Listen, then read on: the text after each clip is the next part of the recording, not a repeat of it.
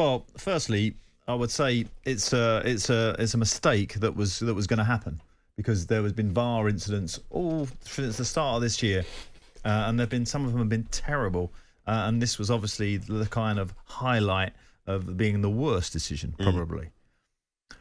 There's a lack of management at the top. There must be, and there's definitely a lack of management in terms of the VAR and the referee, because how can that decision actually not be made in that room?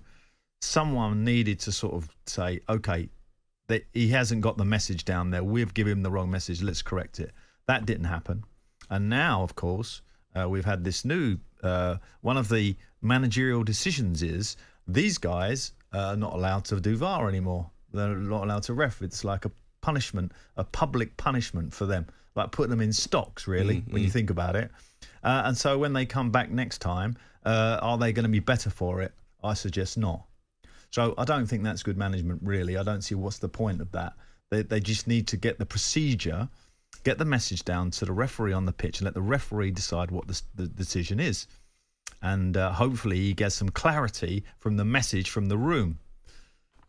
The other incident that happened in that game bothered me even more, if I'm honest. Well, not bothered me more, but bothered me just as much, was that the monitor was in clear view of the TV cameras when the referee went straight over to it for the sending off.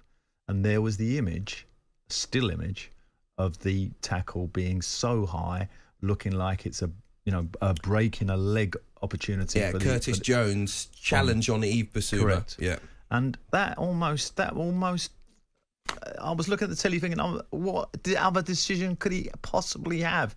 Even if he sees it in real time after that, he's still going to be swayed by it. It's still going to be in his mind. 62,000 fans in that stadium. But probably, I would suggest about 58,000 of them wanted that boy to be sent off. Yeah. So, the sway of pressure was on him. So, all of that was horrible. And, a lot of people who call in and everything tonight, here we are, we're trying to do a fun show about football and how, what happened here, what happened there, what do you think of that, Pards? And here we are, engrossed in this VAR situation again. And it's irritating. I personally... I will tell you what happens for football managers at the start of the season. The referees, the union, PGML, or whatever it's called, PGMOL or something, get you in and they tell you about the new rule. We're going to tell you how it all works, and it's all like meant to be, friendly. This is what we're going to do. But if you have any doubts, you can question us after, come back to us through this procedure. And there's like a procedural pattern. What needs to happen, I think, is every 3 months, every 6 weeks, they need to get the managers back in the room and say, whoa, these are the decisions, this is why this happened, and give some sort of explanation to them. Klopp is so diplomatic yesterday because, of course, you are tied with both hands behind your back when you come to giving your opinion about a referee, because you're going to get a fine.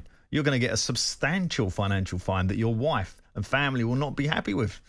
So you have to be diplomatic. Holidays cancelled. Absolutely. I can't imagine what Klopp would have said on the bus to his staff, to his team captain, to his fellow players, and it'll be the same chat they'll have on Monday morning. And that's the sort of truths that needs to be done behind closed doors to referees and say, come on, get yourself in order. I'll give credit to Jurgen Klopp over what he didn't say, if you like, yesterday, because he could have gone in with both barrels. But I did think some of the conversations, not just from Jurgen Klopp, but some of the fans about Liverpool being treated differently doesn't help the situation. Let me explain it. Even if you feel that way, I want people to understand, and I want us all listening to the show as football fans to go into this together. That's my point, right? It's not about how Liverpool have been treated or how anyone else has been treated, because every team has had poor decisions in the last couple of seasons go against their side. Some very, very poor decisions. It's not about any single decision either. It's not because Luis Diaz's goal didn't stand that suddenly we need to get VAR better. It hasn't been good enough. Correct. It's not about any single club, any single decision. Not about any single manager. It's not about Jurgen Klopp's relationship. It's about all of the managers getting together, all of the players getting together, us as fans, people in the media, and saying to the PGMOL, to the Premier League, to the FA, to the EFL, who help fund the PGMOL, this has not been good enough. we need to go into it with a spirit of togetherness, saying, how do we work this out? Because what we're doing, like you said a few moments ago, Alan, we're putting the referees and officials in stocks that made the mistake. We're going to it saying, it's your fault. And now we're saying, Howard Webb, it's you. Yeah. And that is not going to take us forward. It's not going to improve the situation. There's not a process in the way that we work. want it. No, that's correct. Yeah. And you know, there's no conspiracy theories. There's no referees out to get teams or anything like that. And certainly, as far as I'm concerned, as a professional, there's no kind of underhand process going on here. It's just a system that isn't working. Yeah. So therefore, how do we correct it? How do we put it right? For me, it's communication with the people that matter. As you say, the footballers and the managers and the people who run the game. Now, Gary Neville yesterday, Gary was commentating on that game for Sky TV. Now, Gary Neville, in my opinion, for sending off, to go back to sending off, was absolutely spot on in his review of that goal, sending off. The boy slid in, his ball, his tackle, and us as footballers in training, we know it, and as fellow players. It's why the Spurs players didn't make a big deal about the sending off, because they knew he'd gone to win the ball. His ball went over the ball, his foot was rolled over the ball, which happens. The momentum takes it over sometimes, your foot into the player's foot, and it's that situation, and he gets a sending off, and perhaps it shouldn't have been a sending off. So even that decision was like slightly debated. So you do get grey areas. You know, there are grey areas, and my opinion might be different to another analyst's opinion about the sending off. But the offside, there is no doubt. Yeah.